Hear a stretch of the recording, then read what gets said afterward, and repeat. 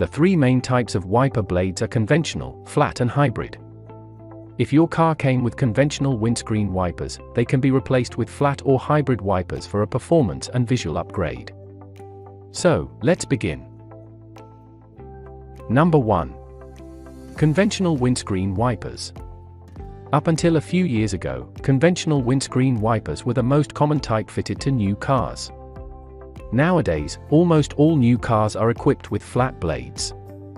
Conventional windscreen wipers have a metal or metal-plastic composite structure comprising a central bridge and articulated links that provides between 4 and 8 pressure points, depending on the length of the blade.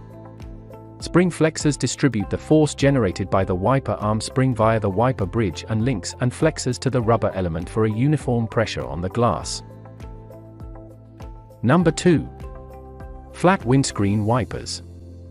Increasingly, new cars are now equipped with flat windscreen wipers. Flat windscreen wipers feature tensioned metal flexors supporting the rubber element with a full-length integrated spoiler to use the pressure generated by the airflow. This allows for a flatter aerodynamic shape that reduces wind noise. The flexors form the blade profile that exactly matches the windscreen, guarantees uniform pressure all along the contact edge. It is also more discreet than a conventional windscreen wiper, so blocks less of the driver's field of vision. Number 3. Hybrid windscreen wipers. As the name suggests, hybrid windscreen wipers are a combination of conventional and flat windscreen wipers.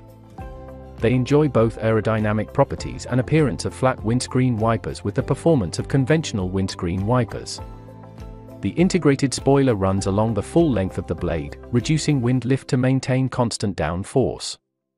This keeps the rubber blade on the windscreen for a smooth and quiet movement, especially at high speeds.